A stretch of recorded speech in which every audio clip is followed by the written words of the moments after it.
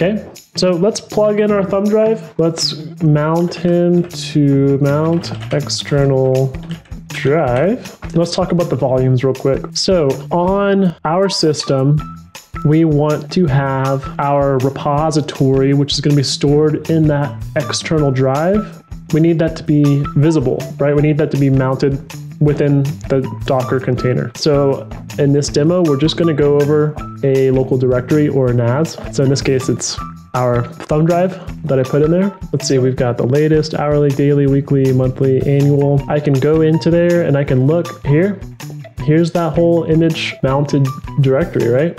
And boom, got all my files back on my other system. They were encrypted on my thumb drive, and then I used them onto another virtual machine. Hey guys, in this video, we're going to be installing Kopia, and we're going to be creating snapshot backups with it, and we can monitor our snapshots through the web user interface that Kopia provides. The interface allows us to define what directories we want to take snapshots of and where we want those snapshots to go. And of course, Kopia allows us to create a repository either locally or to a NAS or to an external service, such as like an S3 bucket. In this tutorial, we're just gonna be doing it to an external drive. So we're gonna get snapshots of all of our data to that external drive. I'm gonna show that to you with a USB thumb drive. And then we're gonna transfer that USB thumb drive to another server, and we're gonna restore our Kopia repository to that server. So I am kind of piggybacking off of my previous RAID tutorial in which I demonstrated redundancy between two drives that were mirrored in a RAID 1 array. I already had Immich installed on there. So in this video, we are going to be backing up our Immich photos onto our Kopia repository. So I love this software. I think Kopia is amazing. It's so cool just like seeing your snapshots in the web UI, and not to mention that you can do this remotely to like a remote backup system. So really hope you enjoy this tutorial. If you learned something, please hit that like button and subscribe. So let's get started. Okay, for this one, guys, I am going to go ahead and just use a virtual machine that I have already installed Immich on.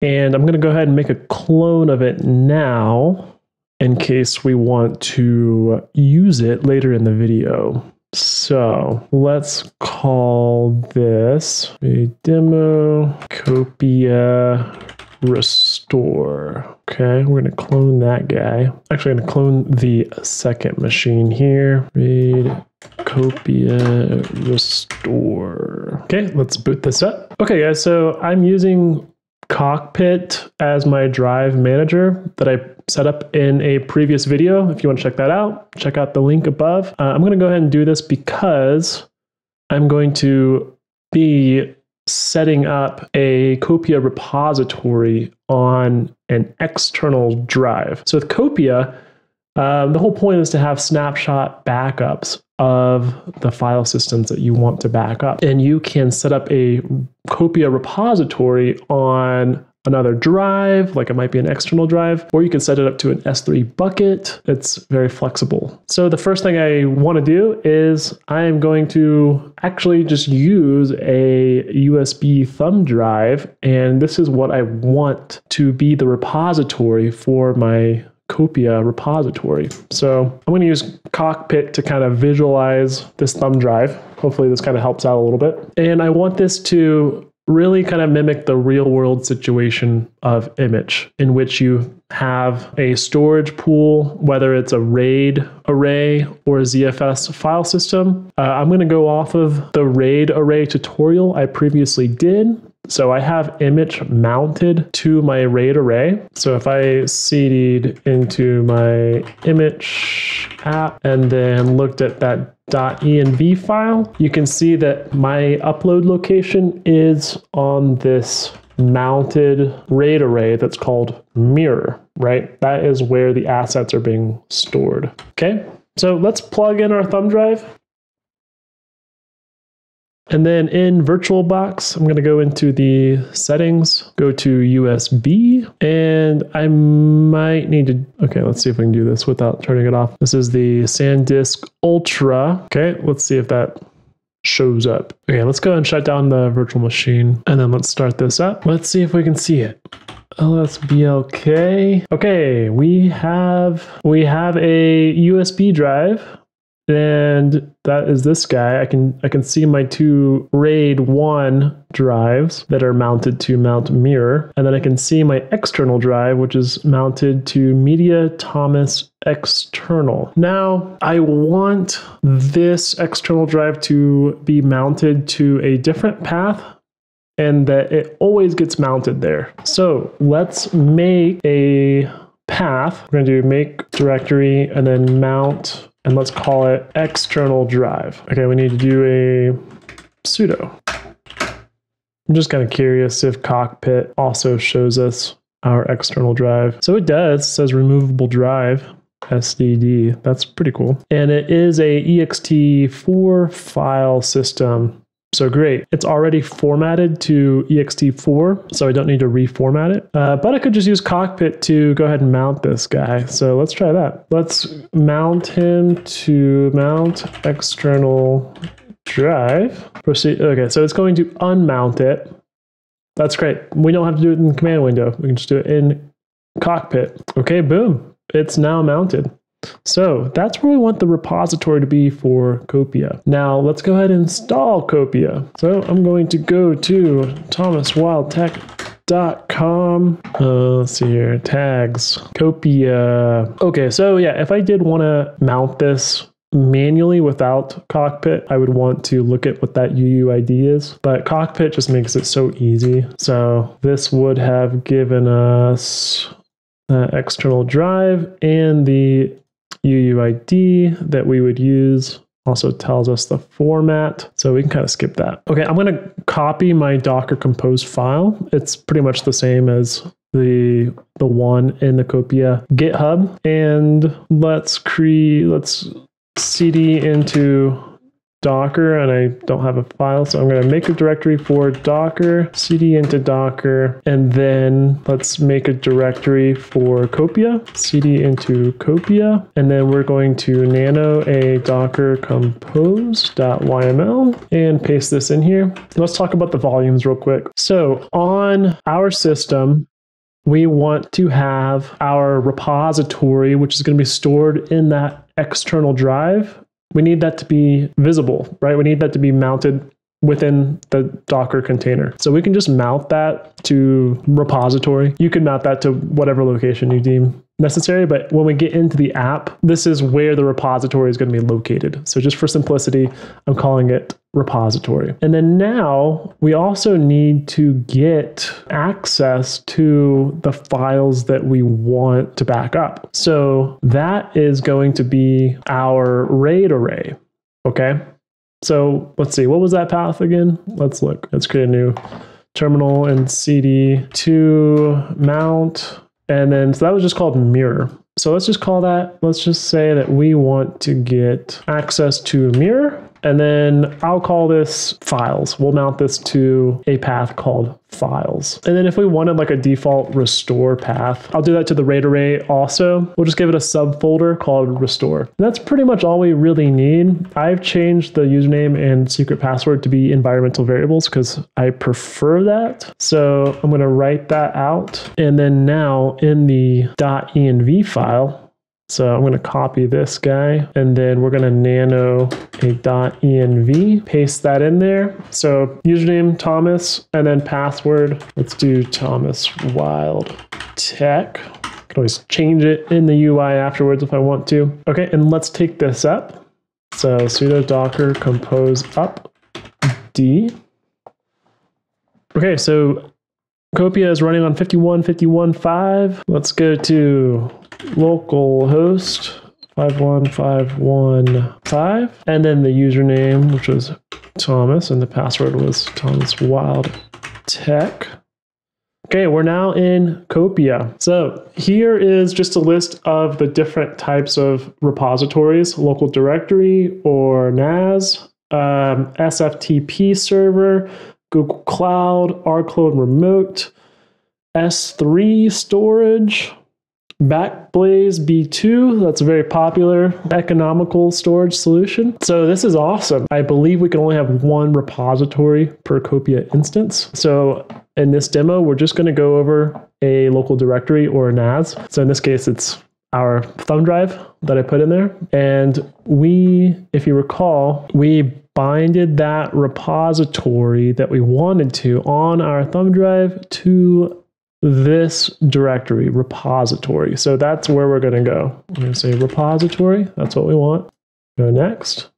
And then repository password. So used to encrypt the repository's contents. Okay, so do the Thomas Wild Tech. And then we're going to do create repository. Sweet. Okay, so let's set up a snapshot system. Okay, enter the path to the snapshot. I want to snapshot my image uploads, my image assets. I want to have all of my photos and the database backups. I want those snapshotted to my repository. Okay, so where did we mount that again? Let's look at the Docker Compose. Okay, so that's just in the files drive. So that would be the mount mirror. So depending on if I want to snapshot my entire RAID array, I could do that, or I could just do like a sub directory where image is stored. Let's see where image is stored again. So it was in CD mirror and then the image folder there. So CD image. Okay, and then there's that binded library. So let's just do a snapshot of that. So it's going to be in files and then image. So files, image. And then I'm just going to hit the estimate button. Okay, total bytes, 28 megabytes. Let's look at the snapshot retention. Number of most recent snapshots to retain per source. Effective 48, 7 days, 4 weeks, 24 months, 3 years. Let's say we want 8 hours, 7 days, 4 weeks, 3 months, and 1 year. How does that sound? Okay, so let's go and do snapshot now. All right, so we have a snapshot and we already set up our timer essentially. So if I looked at that files image, let's see, we've got the latest, hourly, daily, weekly, monthly, annual. I can go into there and I can look here. Here's that whole image mounted directory, right?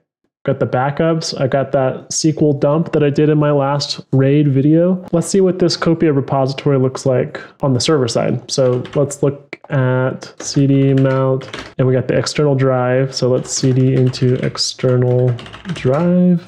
Then we have the Kopia folder. Let's just CD into that. So there's the Kopia repository. CD into the Kopia repo. Here's the repository itself. So it should be encrypted, and that way, if I, depending on what the permissions are on the external drive itself, the files are encrypted. So that's pretty awesome. So if we look at a particular snapshot, check it out. You can mount it as a local file system, and you could also restore the files and directory. So kind of depending on what I gave access to Kopia, which would be in my Docker Compose file.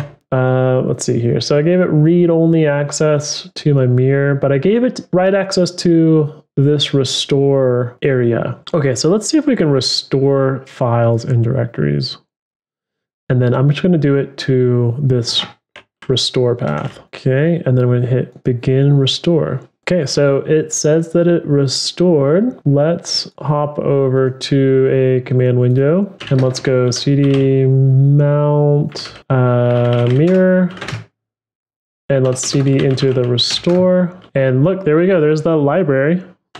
CD library. Man, isn't that so cool? That is amazing. Okay, so we've restored that right here.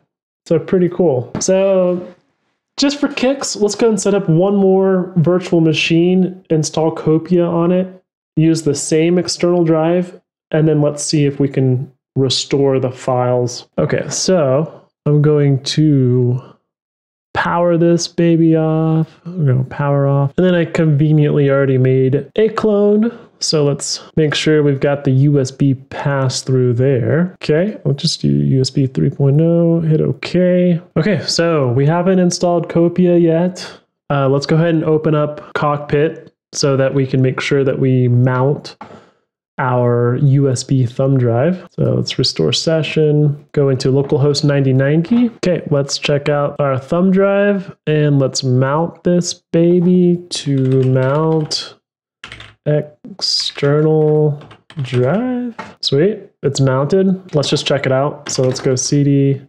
mount external drive, and then see we got the Kopia on there. So let's cd into that. List, Kopia repo. Okay, so that's looking great. Let's check the permissions on the external drive. LSL. The external drive got Thomas, so that looks great. It's owned by me. And then, yeah, obviously we can just go ahead and just do the same restoration that I did on the other machine. So I don't think I really even need to go through the process of installing Kopia again. You would just, install Kopia. Actually, let's go ahead and install it just to make sure we get the same repository, okay? So let's go, okay, thomaswildtech.com. Just gonna do a search for Kopia. All right, yeah, let's run this again. Let's just make sure we can see that snapshot and we can restore it. Okay, so let's cd into our home directory, our user directory, and then we are going to nano this docker compose.yaml, and then I just need to make sure that it's the same as before. So this is mirror, and we want to call that files. In this case, I mean, I could just, if I want to restore it back to mirror, we'll go ahead and keep this restore path with write access. So let's do that. Mirror, restore. Okay, so that should be good. Let's just make the .env file also. So nano.env, paste that, and then password was thomaswildtech. And then let's docker compose up that, sudo docker compose up d select. All right, so repository. We want to go to repository. Next, repository password is thomaswildtech, connect to repository. Okay, if I look at all snapshots, check it out. There's my snapshot from the other machine. So let's click on that. We've got that one snapshot there. And then if we want to restore that, just click on it, and then we can restore files and directories. So where do we want to restore that? Well, I'll just do it right into restore, and boom, got all my files back on my other system. They were encrypted on my thumb drive, and then I used them onto another virtual machine. Hey guys, if you learned something new today, if you learned how to use Kopia for the first time or learned about snapshots, please consider hitting that like button for me and subscribe to see more content like this, and I'll see you in the next one. All right.